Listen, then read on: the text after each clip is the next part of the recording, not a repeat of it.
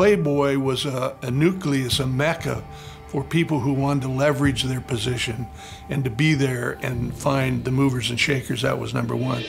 Dorothy's boyfriend, Paul Snyder, desperately wants to be a mover and shaker in Hollywood. When Paul comes down from Vancouver, Dorothy takes him to a party at the Playboy Mansion, and he can't wait to meet the magazine mogul who he thinks can make him and Dorothy very rich and very famous. Let's meet later, okay? I gotta go talk to Jimmy Kahn before it gets too late and he gets distracted. Of course. At that same Halloween party, Dorothy gets the attention of Peter Bogdanovich, the Academy Award-winning director of The Last Picture Show. Peter, how are you? Good. I gotta run, but you know Dorothy, right? And they can't take their eyes off of each other.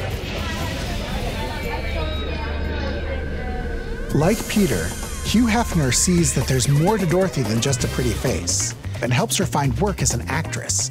He knows that that will help sell more magazines. Playboy was a big deal then. I've had 2 Playmates of the Year in 2 different movies.